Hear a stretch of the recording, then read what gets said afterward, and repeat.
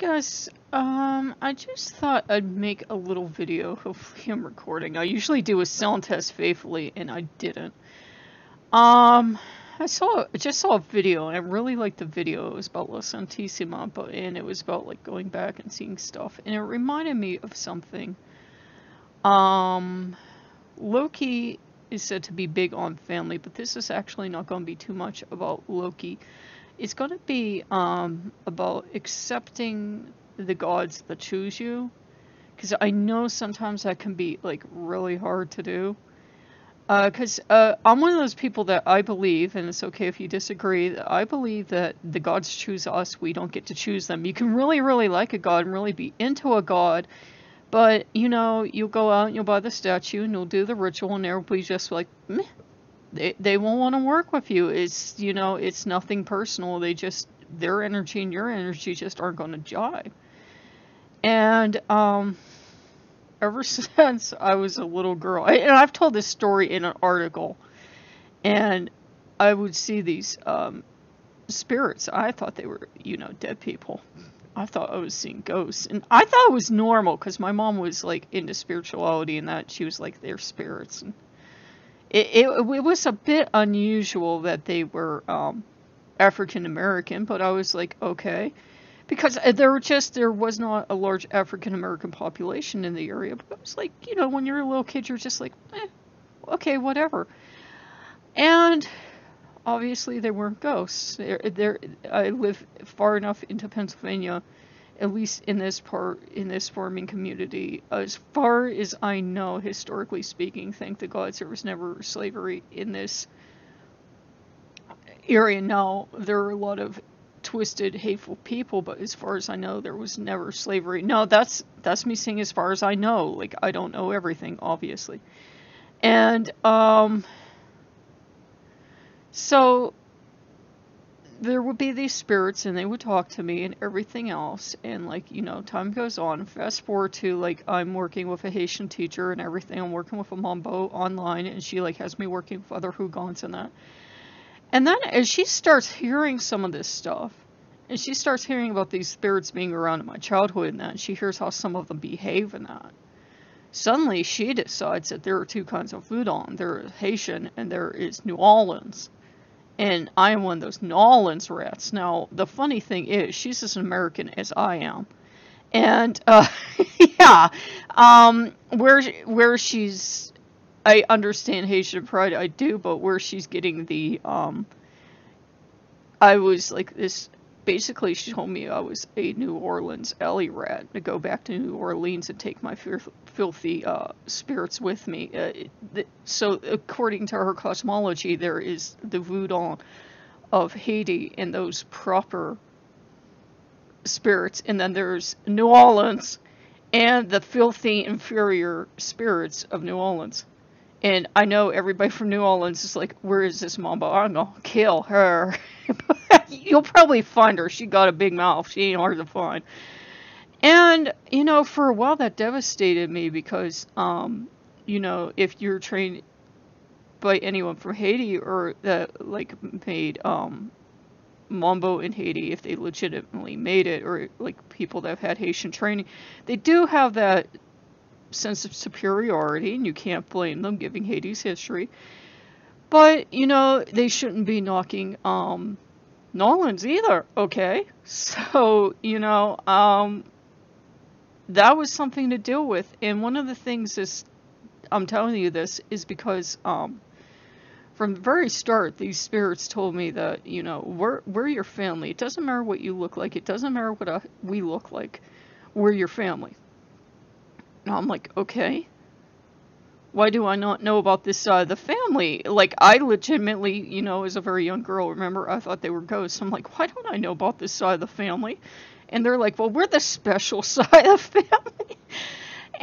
And, you know, you will get that. You will get these, whether you want to say spirits, gods, angels, whatever you feel comfortable calling your higher powers, from other cultures, and sometimes especially it's like from cultures where there will be a lot of people that will say you have no right to be here. And the interesting thing is, I have more white people tell me that than I've had any Well, no, it's usually white people who run up to me. Well, one, I'm Italian, so technically I'm not white. Shh. Yeah, technically, according to some people, I'm not white. And I'm like, one, I don't care anyways. I'm like, color is on people is like color on cats. It's like, it's really interesting, but it's like a coat pattern. It's neat and it's pretty and everything, but I don't think it should define who you are. You know what I mean. I mean, like I'll say about being Italian or German, but I know better that I can't say genetically I get away with this crap because I'm Italian or German. No. And so I had to work at one point. I was taught it was respectful, and I had never done it, to work with the evil. And when I finally did, I was like rage crying for like an hour. I mean, if you don't know who they are, they were proud enough to come off the ships, and they basically marched into the water, and they all died. They did not keep like a single Evo for a slave. They weren't doing it. They said, you might have caught us, you might have had us, but you're not going to work us like slaves. So they all marched off the ships and they died, or they got off the ships however they could. And so, they knew they couldn't defeat them. They had that strong spirit. And during the time that you go to work with them, however you set up your ritual, everyone will have a different experience. But for me, it was like,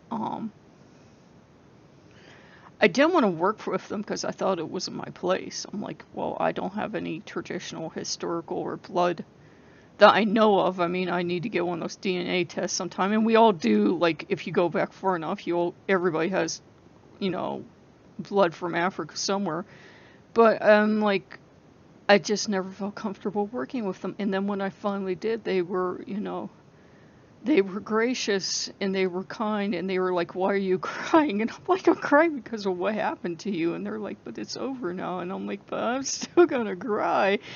And because they knew I had already learned the lesson. I'd learned from the ground up. Thankfully, my mother was like horrified with slavery, and she was horrified with people being treated like that.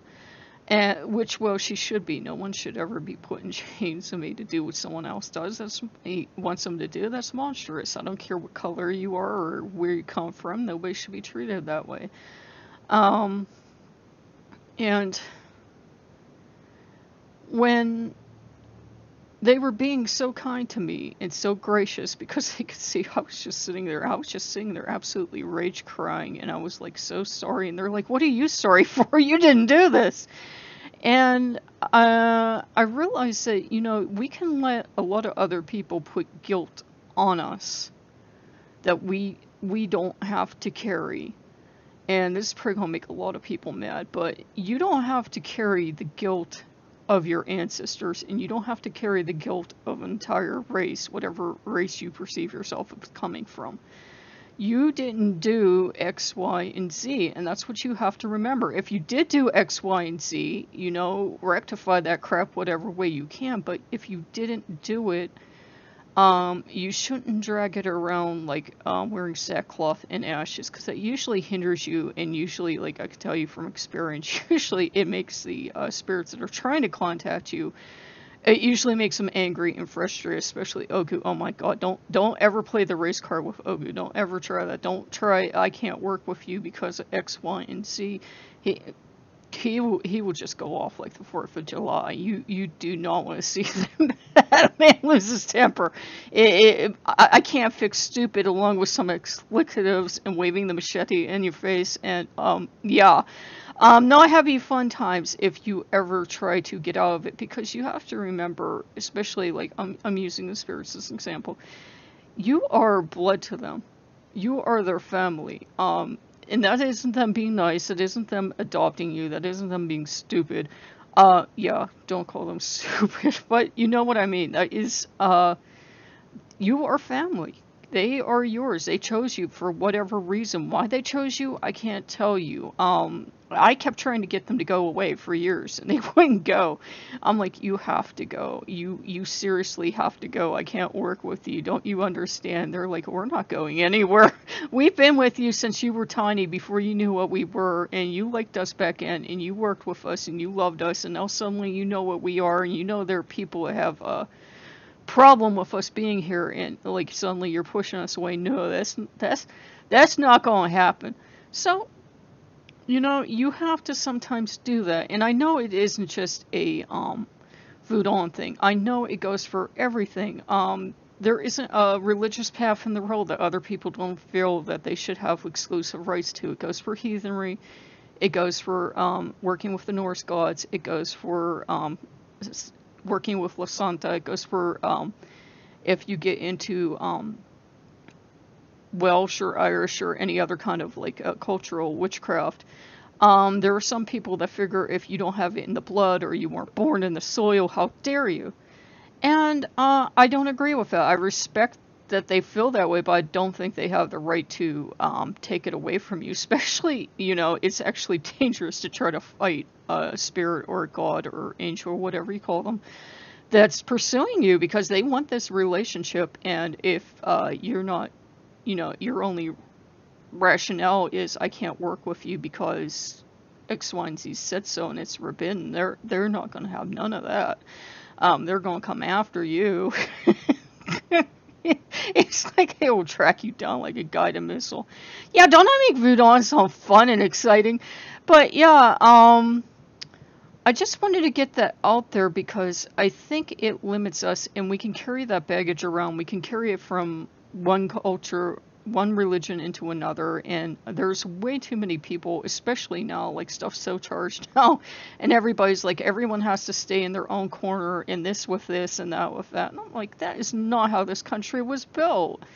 It's like we used to be a melting pot until everybody decided that was offensive, and now we're like the mixed salad. And it's like, dude, when we were the melting pot, it meant like we all came together and we all blended together and we all edited everything together and we became one and we became strong. It didn't mean that you lost your identity. It didn't mean, this happened or that happened or whatever. Everybody still has their identity. The Italians in my family act more Italian than Italians I've seen from Italy on YouTube or on TV or whatever, or have met in person.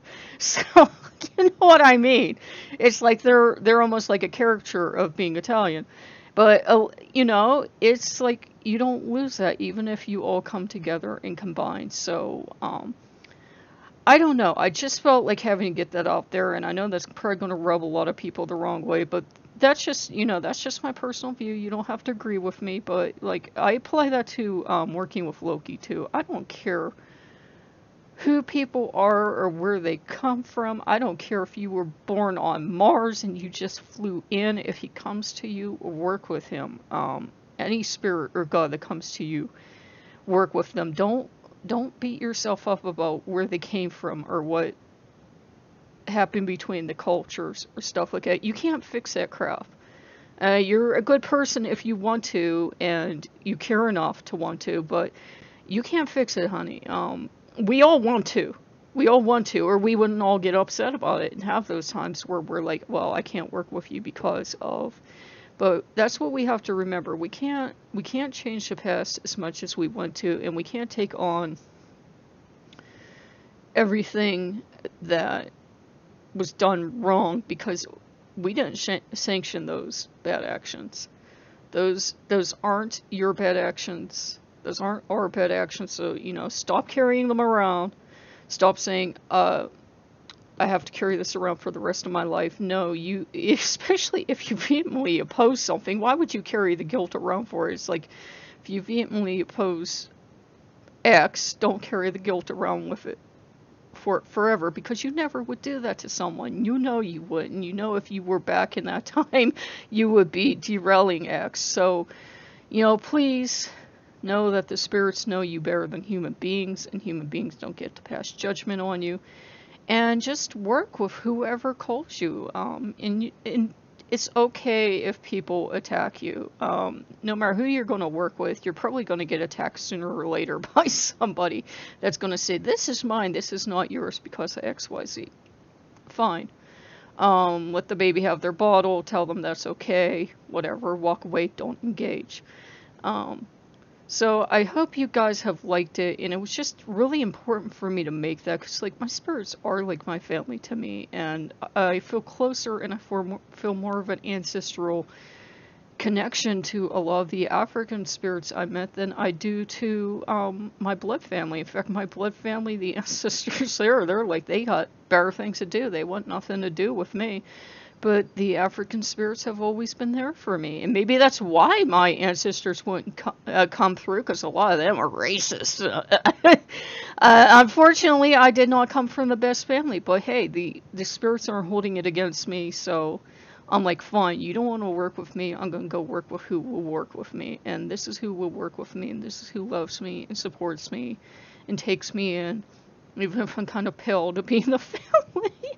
Yeah, so just love the gods you're with. Don't worry about where they come from. It doesn't matter if they're from China. It doesn't matter if whatever. And it doesn't matter what happened between your country and their country, or cultures and cultures, or races and races. All that's kind of like window dressing, because we have to remember that we're more than these bodies that we're born into. We're the soul, or the essence, or the spirit, or the God shard, or whatever you see yourself as. We're that. We're not this. I'm not the thing you're looking at. The body you're looking at is what I'm controlling until, it's time to move on to my next part of the journey. And then what is actually me will be gone. The body will just be dead somewhere. Yeah, if you work with Lucenta, you find that funny. But yeah, I hope you guys enjoyed that. If you like what you see, like, comment, and subscribe. And I hope that helps some of you, because I've never liked to see intolerance and bigotry in spirituality or religion, or whatever you like to call it, because it hurts so many people, and it hurts so many people's relationships with their spirits, because when you're genuinely cold, you're genuinely cold. I know it's hard to ignore those people, but remember, they don't speak for anyone. And so if you want to transfer all that to Loki, please do. And I will see you guys next time. Bye-bye.